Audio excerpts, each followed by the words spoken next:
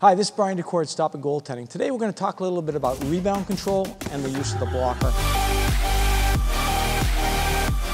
We used to work a lot on making sure we get that puck right into the corner. Then we've got that 12-inch shot that really hurts goaltenders. It's a popular shot right now. The pad's 11 inches in the butterfly, just over that pad. We want to make sure that we're getting the face of the blocker getting on top of the puck. One of the little rules that I like to use is a pinky squeeze. That means instead of being concerned about rolling the wrist over, we just take our pinky and we just squeeze it a little bit. If we squeeze our pinky, it'll change the angle of the blocker. The puck hits the blocker, goes to where we want it to go. If you take a look at it with my blocker on, if I squeeze the pinky, guess what happens? That's all we're looking for. We're not looking for that big rotation and turning the blocker over, because I'll show you what happens next.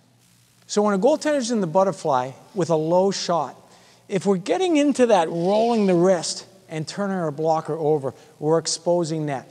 We've learned a little bit about box control. What we want to do is fill the box. So we're going to take that stick, a little pinky, pressure with the pinky, we get the angle, and then we drop that blocker right on top of the puck so that the full face is being used, and it's the angle of the blocker that's directing it into the corner. Now we're going to take a look at some live shots and a real goalie making the saves.